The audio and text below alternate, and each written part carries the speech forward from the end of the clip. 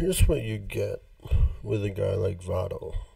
You get experience, professionalism, wisdom, leadership, and a teacher, a legend, a Hall of Famer, a Cinderella story of how an 18-year-old kid spent 17 years of his career in Cincinnati, comes home at 40 years old to play for the home team.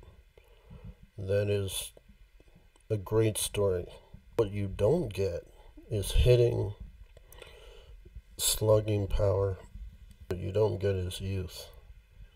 Batting average, bad. He's only played 156 games in the last 2 years. Had a massive shoulder surgery. Only played 65 last year.